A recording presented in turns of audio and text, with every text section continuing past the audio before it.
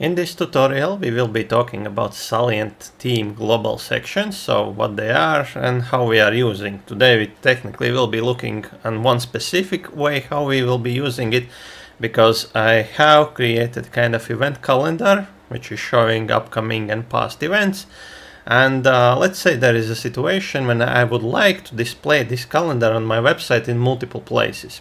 So what's normally gonna happen, so this specific calendar here, this list is displayed by using WPBakery different elements, and now if I can kind of duplicate this thing in multiple places, but if I will be doing changes, and as it is calendar which will require changes quite often, it will mean that I need to now go and edit those events in every single place where I pasted in this kind of calendar list, you know.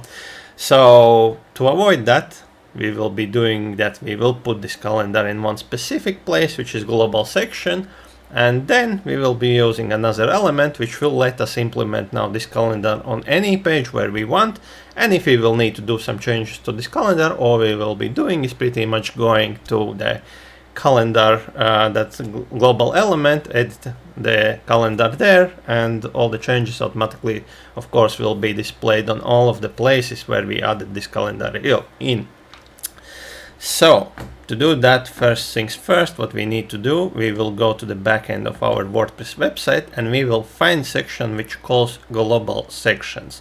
So if you are first time here, most likely what you will be seeing is this notification here, that we are not using WPBakery page builder for our global sections. And to turn it on, what we need to do, we need to go to WPBakery settings, role manager, and we need to change now a couple things. So I think by default it's gonna be pages only, so we will switch to custom, and you will find where you want to use WPBakery page builder. If you want to use in a WooCommerce products, you can select that as well. So this will be Salient global sections. So this one here is the one which we are looking after.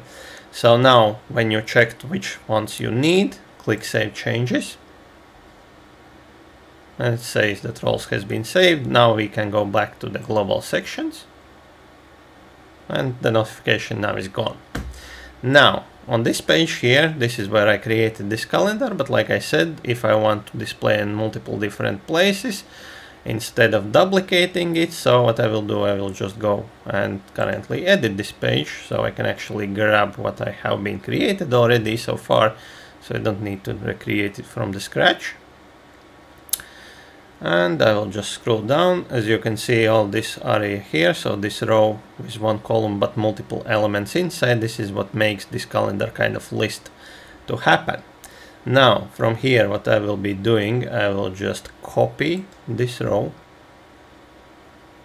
Now I will come to the global sections and I will click add new global section.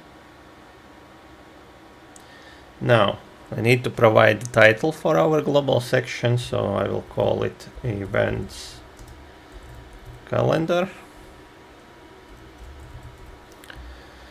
And now I will switch to backend editor. That is why we turned it on WPBakery, and I will click currently add element. I will just paste row, but I will come here and on this row I will click paste, which now pasted in the row which I copied from that other page. Now this first one I can delete, and this global section is pretty much now already created. One more thing what I need is probably grab this custom code which I created as well for the calendar to make its style a little bit different to match what I need. And from here, so normally if you are creating a global sections, if you didn't know, so when you are, let's go to the page itself and let's see. So this page currently is not published. This is my demo website where I'm doing a lot of different stuff. So if you didn't know, when you are on your website front, you can click on this display Salient hooks. So what is Salient hooks? Salient hooks are places where we can actually use global sections if we want. And depending on which page you are, you will see those places where we can use. You can see when I'm coming over, it says a new global section. So those would be like in general, you know. So let's say if you want, for example, somewhere right before footer, on every single page some section which would display on every single page, this is what we will be using. But currently I will hide those hooks because we don't really need them, because like I said, we will be using actually element. But that would be, you know, one way how we can actually use those global sections. Same applies as well. Let's say if you want to put some sort of notification right on top of your heading of your website, you know, here you go, use global section, you know, and you can display it on any single page. Or if I will come back here, as you can see, we have option where we can click a new location and we can display it in multiple different locations. And also we have display conditions, and the conditions here are different. So condition can be, let's say that you want to display only on your blog post pages, not on every single page on your website, or you want to display it for specific, for example, users, only for your subscribers, or for the guest users, you know. So those all will be conditions, you know, which you can use and apply, you know. So you will see that there are a lot of options. But in this case, again, like I said, just because we will be using element for the global sections, we're not gonna set any options here. There is also a possibility, if you have multiple global sections, that you can categorize them as well. But in this case, all I will do is just simply click publish. And you are publishing things like that. They are not becoming published on your website currently and not gonna display somewhere randomly, you know. We didn't set any conditions, so currently it's kind of published, but it's pretty much accessible only by direct link, which nobody really knows, you know. And there you can see, so this is how this section will look like if I will put on any other page, you know, where I want it. So now let's close this preview now, and let's come back to this page here. So as you can see, this section here is the one which I created. Of course, if I would like to add it on the same page again, you know, I can clone it again, you know, and let's say add it at the bottom. So paste like that, you see, I can even drag and drop things around if I want. But in this case, let's say if I would need on the same page, this is how it's gonna look like, you know. I can again copy it, you know, and this is the real one, and this is now the copy which looks exactly the same. But in this case, we're not gonna go this route, because like I said, the example is that we will be using on different random pages where we want it. For example, this will be our home page, but now I have services page where I want this calendar as well. There maybe will be some other pages where I would like to do that. So what I will do here, I will come at the bottom of the page and click plus. Now I will search for global, start typing global, and you will find the global section. Now when I will select this one, this will open element, and as you can see already that it displays the global sections which I have already created. And this events calendar global section which I created, as you can see, I can click. It's already pretty much selected here. And another option, we have enabled display conditions, which I don't know what they are there. So utilize the specific display conditions set within your global section. Okay, so those section conditions would be those ones here.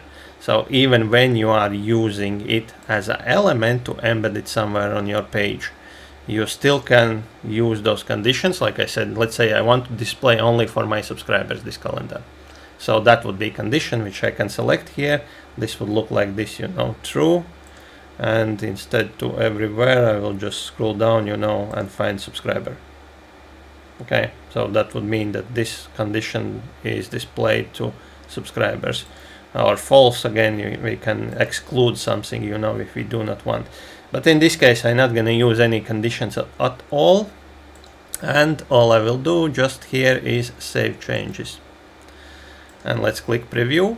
And now you will see that I will have exactly the same at the bottom again, but this time if I'm coming to edit page, as you can see, it's not the batch of all those elements here, but this is just a one global section.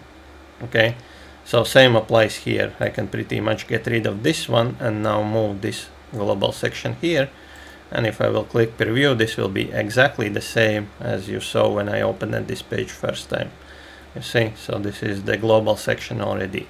And now, if you want to edit this calendar here, you're not gonna come to this page, because from here you not really are able to edit. Of course, you can click edit here and this will take you, but to edit those events now, you don't need to come to those pages where you added it in.